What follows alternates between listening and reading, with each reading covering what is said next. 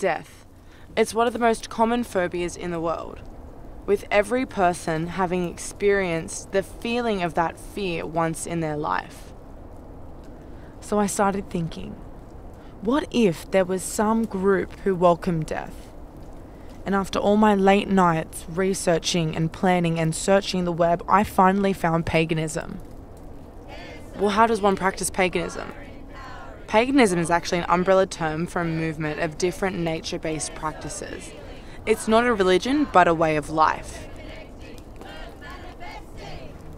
Lucky for me, I got to attend one of the most significant practices in the Celtic faith, Samhain. It's a time where pagans of all paths come together to celebrate the dead. It's a really beautiful time of the year, really, and a lot of people use it for divination. So they may do tarot readings, they may do seances, so that they can commune with the dead. Okay, so I may not be all too familiar with communicating to the dead, but what I am familiar with is the importance of connection to your ancestors.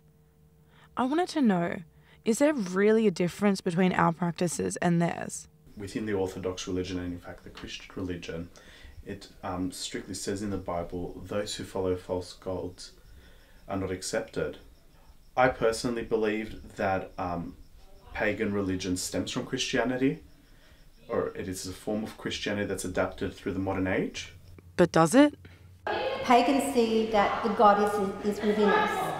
So I don't know if all Christians believe this, but a lot of them believe that if you die, you stay in the ground until the second coming or whatever, and then they rise up.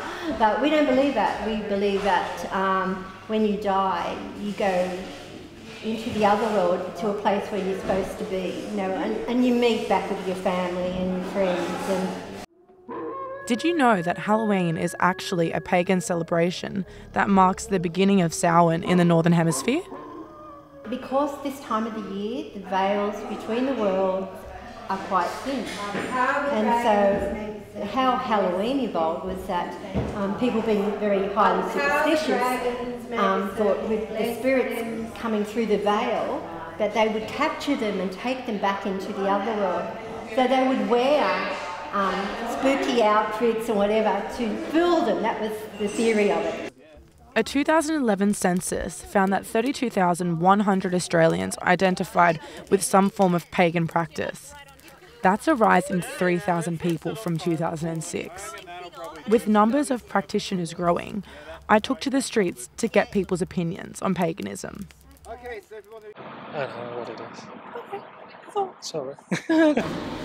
I know absolutely nothing about it. Witches. Witches? Yeah. Yeah, they need help. But how does one be a pagan? Yeah. What do you do? Well, people think it is evil that you're in the devil thing, but it's not. It does a lot of good. It makes me happy.